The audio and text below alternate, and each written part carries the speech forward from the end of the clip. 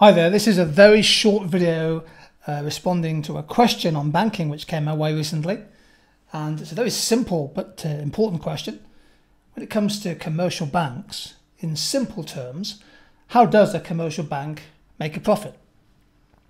Well, the answer is as follows. A business makes its profit in the banking sector by paying interest to people who keep their money there and by charging a higher rate of interest to borrowers who lend money from the bank.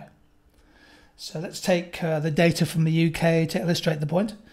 In blue here we have the effective interest rate on deposits, money put into the banking system as savings.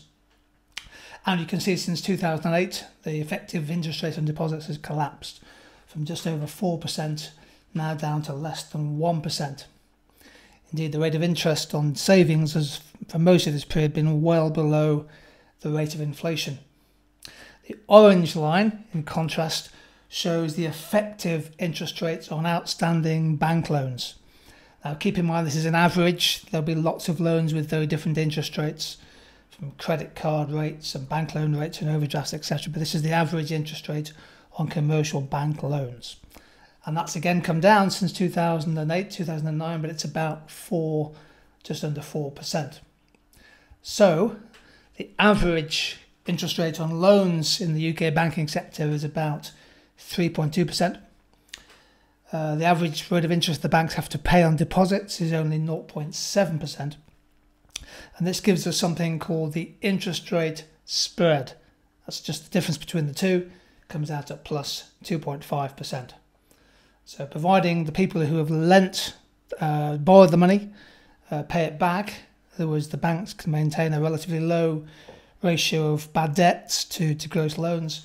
This is how commercial banks make money.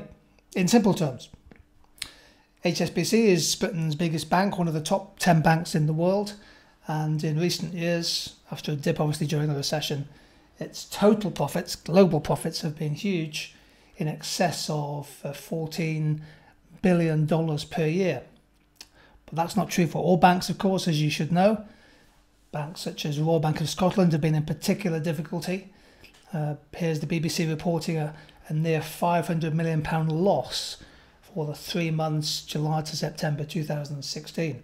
RBS has many so-called legacy issues, including mis-selling of payment protection and all the kind of costs of bad debts when it got heavily involved in the subprime housing market several years ago now.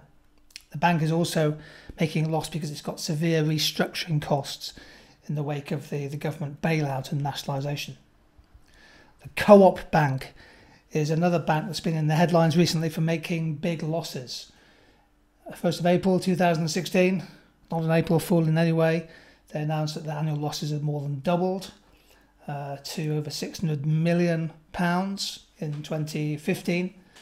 And again, some of the key reasons there, including the money they've had to set aside to compensate people for the mis-selling of payment protection insurance. They also took a big hit on bad property loans, as many banks that got their fingers burnt by the housing market did. So that, in a nutshell, is how commercial banks make a profit.